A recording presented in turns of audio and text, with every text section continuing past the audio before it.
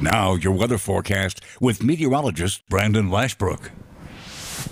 Well, even though we saw a lot of cloud covers throughout most of the day, kind of hiding away that sunshine, that has made for a beautiful sunset this evening. Most of the colors kind of beginning to fade a little bit, but nice golden hues there on the horizon. And out the door, temperature-wise, not too bad into the 60s, so on the cool side still, even though today I think we hit 70 degrees for the high temperature here in Baton Rouge. So tonight, our overnight lows, again on the somewhat chilly side into about the lower to mid 40s out there for most of the area, but we'll actually have a chance for some patchy fog, a possibility after midnight through the early morning hours as well. So heading up early for that Friday morning commute, use extra caution on those roadways if there are areas of some limited visibility, but that will be quick to lift out as we go past sunrise tomorrow afternoon, or tomorrow morning rather, and then tomorrow afternoon another beautiful day out there. High temperatures, although a touch warmer into about the lower 70s across the region, but unlike today, tomorrow we'll see a lot more sunshine out there with mostly sunny skies for a really beautiful and dry day in terms of rainfall for your Friday, which is of course great weather for the crew of Artemis kicking off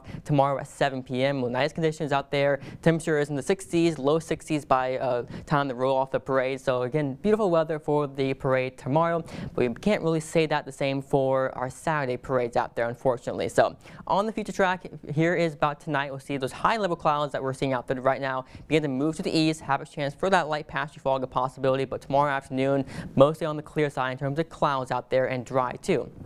Until we get to about Sunday, our in-house model is actually showcasing some of this light rain kind of begin to move in around daybreak or so on Saturday morning, and then we'll see kind of increasing coverage throughout the morning into the afternoon hours. And then most model guidance is pretty in good agreement that we'll see likely a band of maybe a moderate to heavier rainfall off to the west, moving into our area roughly around that late afternoon to early evening time frame. So here's about 5 p.m. or so. Now most of the storm activity should be near offshore. Can't rule out maybe a couple rumbles of thunder over our area, but not expecting any severe weather with this. Mostly going to be some heavy rainfall during this evening time frame. But as you go toward the late evening hours to the overnight hours, that's when the heavier rain begins to move out here, and then we're on the more drier side overnight. Now, this is as far out as our in-house model goes, but there's a chance for some light showers still lingering into our Sunday, maybe into portions of our early Monday morning before we clear out of here by Monday evening. So those parades, the early day parades at 11 a.m. for Denham Springs, 1 p.m. for Gonzales. May see that light rain out there, but notice rain chances will begin to increase as we go throughout the afternoon. So make sure you do bring that rain gear for sure.